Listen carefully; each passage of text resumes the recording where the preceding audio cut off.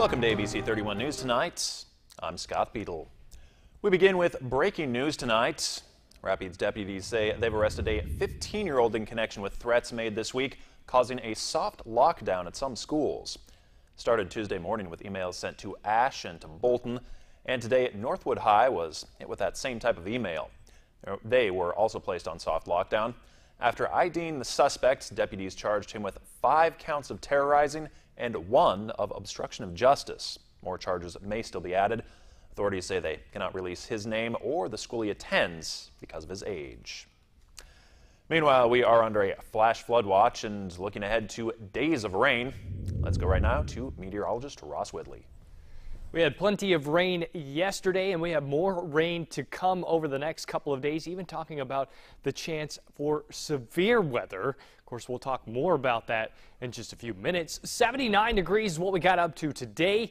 58 last night, so a warm, humid day out there. Not as much rain today as what we had yesterday. Picked up about 2.5 inches yesterday in total, and nearly 1/2 inch of rain today. We could be picking up more overnight tonight, but the heaviest rain returns for the day late tomorrow going into Saturday, and that's the day we'll be watching for severe weather as well. I'll be breaking it all down for you and when we might be done with the rain, all coming up in just a few minutes.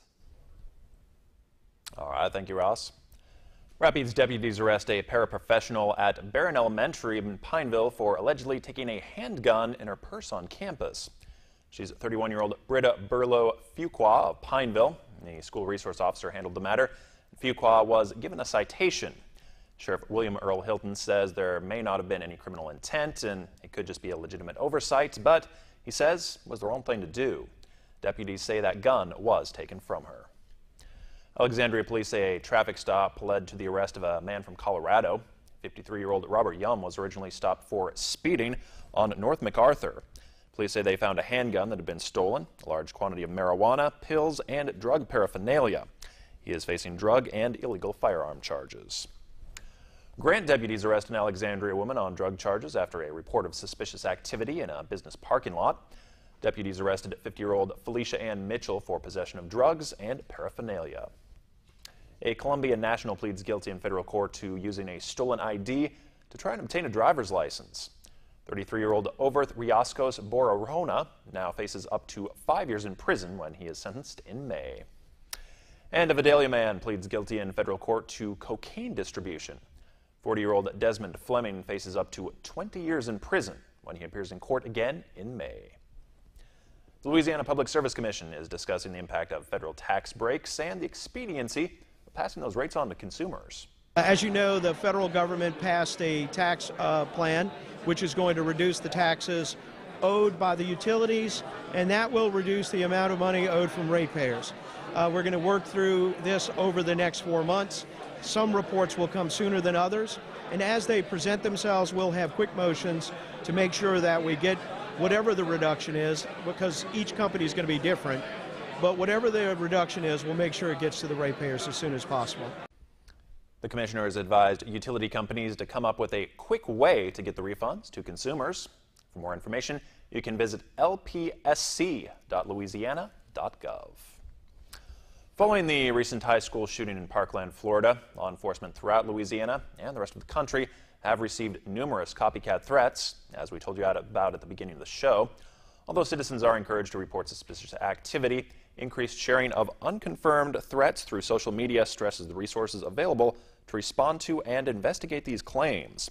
The Louisiana State Police says one way to report suspicious activity is by using the C-Send app. It is free to download to your smartphone. It offers the ability to write or take a photo of anything suspicious and pass it along to law enforcement.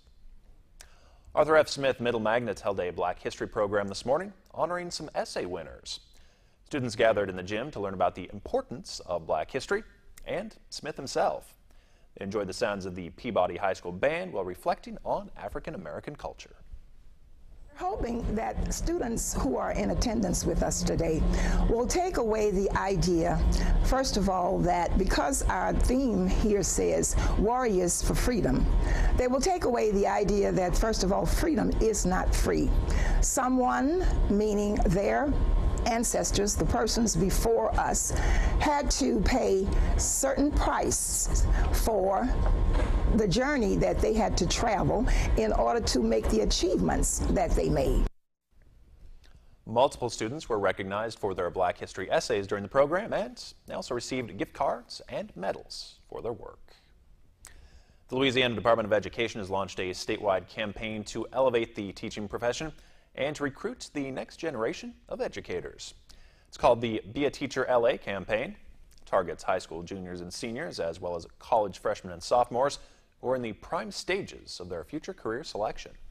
Teaching is an amazing profession. You have incredible opportunities to impact the trajectory of students' lives and actually the world. So it requires a quick thinking and also a strong knowledge base of subject areas. And it's really important to develop relationships, and those relationships with students and their families can be very powerful. The department began its efforts to promote and strengthen the teaching profession in 2014 with the launch of the nationally recognized Believe and Prepare program. The Be a Teacher LA campaign builds on that work by spotlighting the benefits of a career in education and by recruiting educators who can fulfill school systems' workforce needs. Christa St. Francis Cabrini Hospital began a Heart Month event today at Alexandria Middle Magnet. For 2 days, hospital team members will take over the school's physical education classes for about 640 students, rotating through 3 activities and sharing some life-saving information in a fun, interactive environment. We're calling it jump ropes and stethoscopes to teach the kids about heart health, as well as we're doing stations and breakout sessions for hands-only CPR, and as well as teaching the kids about stroke. We partner with the school to help support for community outreach. It's part of our stewardship here at Cabrini to reach out and help the community, and this was one way that we wanted to do it. Over the course of 2 days, the students will cover the topics of stroke awareness, CPR, and heart and blood pressure education. It's the first year the hospital has partnered with the school for this event, with team members from nursing, cardiology, and the hospital's education department all taking part. The Central Louisiana Homeless Coalition is hosting a Freeze to the Finish 5K run walk to raise awareness and funding for the homeless population in the community. It's this Saturday at 9 at Alexandria City Hall.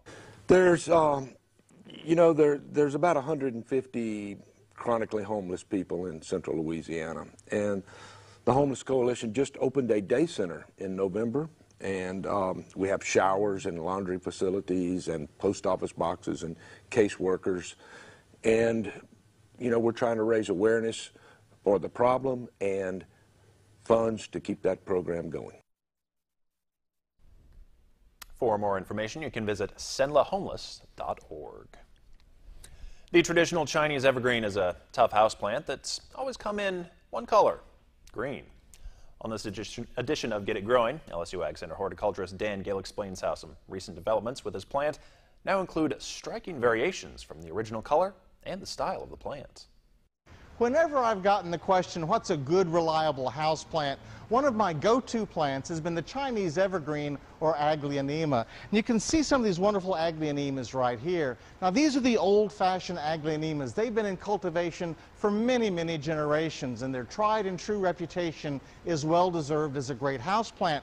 But the thing about them is as pretty as they are, their beauty is very subtle. Shades of pewter and dark green are typical to the different varieties of Chinese evergreens that we've had available to us for a long time. Well, that's all changed. In the past 5 years or so, exciting new varieties have come out of Southeast Asia that add the color red, pink, and all different shades in between to these wonderful, tough, reliable plants. Look at some of the new varieties out now. Look at this one with the dark pink splotches in the leaves. Looks almost like a caladium. Here's one with shades of flamingo and magenta, chartreuse and dark green. Pink stems on these are really notable. This beautiful one with the pale pink midrib and little speckles all over the leaves. And then look at this one with the dramatic dark red edges to the leaves. And again, those beautiful dark pink petioles. These just completely revolutionize how these great plants look. So when you go to the nursery these days, look for these new cultivars with this bright color in their foliage. Provide these plants with a bright window that gets a little bit of morning sun. If you put them outside in the summer, which they love, put them in a shady porch, no direct sun whatsoever to keep them happy. Let them dry slightly between waterings, and these plants will reward you with great performance for years to come. Forget it growing. I'm Dan Gill with the LSU Ag Center. For more information on other lawn and garden topics, contact your parish's LSU Ag Center Extension Service Office or visit the LSU Ag Center website. That's at lsuagcenter.com and click on the Lawn and Garden button. Stay connected with KLAX ABC31. Visit us online anytime. Get today's top stories and trending topics. Like us on Facebook. Follow us on Twitter. See our pics on Instagram. Watch us on YouTube. And make KLAXTV.com your home for local news and information. Plus, download the KLAX weather app for your smartphone or tablet. Get live current conditions, radar maps, alerts, and more. More ways to stay connected with KLAX TV.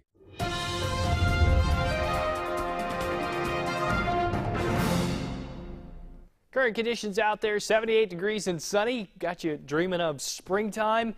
Maybe that's what it feels like out there. Still have that south wind blowing at times upwards of 20 miles per hour. So another breezy day, even though it was warm and actually not terrible. We did pick up about 4/10 of an inch of rain, mainly falling last night. But there is plenty of rain on the way still to be added to our storm total since this all started 2 days ago. 65 degrees overnight tonight, another warm night, a shower or two, maybe even a heavier downpour is possible, but the majority of the rain will be off to our north and west. Starting to get its act together now, so to see these showers developing. There's an area of low pressure that will be developing off to our west throughout the next several hours. That will be moving along this stalled frontal boundary, which is lifting slightly. You can follow the warmer temperatures there. It's moving slightly to the north. We'll be getting into Shreveport here soon, but the heaviest rain is going to stall out in the Texarkana area, but that should still allow for moisture to override our area and provide more showers and even thunderstorms as we go throughout tonight and throughout the day tomorrow. So we look at our radar going on here, and we'll zoom this in a little bit closer. See most of the rain and heavier activity off to our west, really on the east side of Texas. We don't really have a whole lot going on here, but we will continue to see these showers lifting northward, and I expect to see the coverage increase as we go into the early morning hours tomorrow. Because of all of this rain activity, we do have a flash flood watch still in effect for Vernon Parish and an overall aerial flood watch in effect for all parishes around the area. And you notice a lot of these green boxes here. Those are flood warnings on rivers. Of course, the Mississippi getting in on that action because of all of the rain upstream that is being funneled down into those rivers and then, of course, headed in our direction. So those rivers will continue to rise for the next 48 to 72 hours because there's a lot of rain still to fall. Picking up about 3/10 here. Natchez about a half an inch. A lot of places around a half an inch today. Shreveport a little higher, and of course Monroe a lot higher with the heavier rain that fell last night. More rain on the way, absolutely. Our future radar here, putting it into motion. You see the majority of the heaviest rain will stay off to our west tonight. But you notice these little showers as we go into the early morning hour, and then a better chance of rain developing as we get into the day tomorrow as these heavier thunderstorms start to lift forward. And then there it is by tomorrow afternoon. The heaviest of rain will be moving in as well. Now, checking out what to expect, well, plenty of rain on the way and even talking about severe weather. And pull that up here briefly. Small hail, gusty winds, even a tornado risk for the day on Saturday. Of course, we'll talk more about that severe weather as we go throughout the day tomorrow. More rain on the way and temperatures staying warm. Let's look at your 7-day and your weather forecast. There's a man out west who goes by the name of Mr. West. Mr. West. Mr. West. James West. James West. How did you know? Oh, just a wild guess. Hard Secret Agent. Get down! Hard Cowboy. And All Man.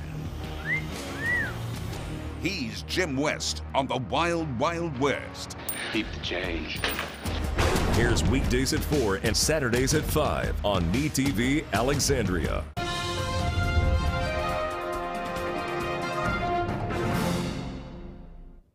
Good evening, everyone. I'm Nick Frank. The NSU women's basketball team had to play catch-up for most of their game last night against Incarnate Word.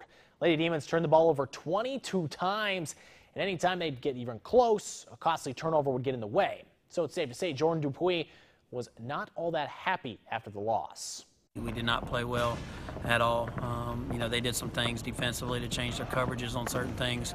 But again, we're at a point in the season where anything that we see in a game we've already seen and we've already prepared for. And so, like I told them in the locker room, if it doesn't come from the sidelines, they act like they have no idea what they're supposed to do. We played not to lose again, and we beat ourselves. And that's what it is. There's no point in sugarcoating it anymore. Meanwhile, the NSU men's basketball team finally able to snap its long losing streak with a win over Incarnate Word. The 12-point win is the Demons' first conference victory of the season and snaps a 17-game losing streak. Ishmael Lane led the way with 22 points and 11 rebounds to record his 9th double-double of the season. And thanks for watching. Have a great night. KLAX is the exclusive provider of ABC and MeTV programming here in Central Louisiana. We're the only station where you can watch new ABC programs like Dancing with the Stars, Designated Survivor, and Grey's Anatomy, just to name a few. That's what family does. We take care of each other. I'm proud of you. The warmth of your love. And if classic TV programs like Bonanza, Andy Griffin, Batman, or Carol Burnett is more your style, then MeTV's the station for you. As an advertiser, you'll want your products and services presented to these loyal viewers. Our sales team is equipped to prove we can generate new customers and new revenue for your business. I'll tell you what, it pays to advertise. And we have a number of low-risk advertising programs designed to prove we work. Call our media consultant team today for a no-risk assessment on how we can help you grow your business. We're ready to prove we work.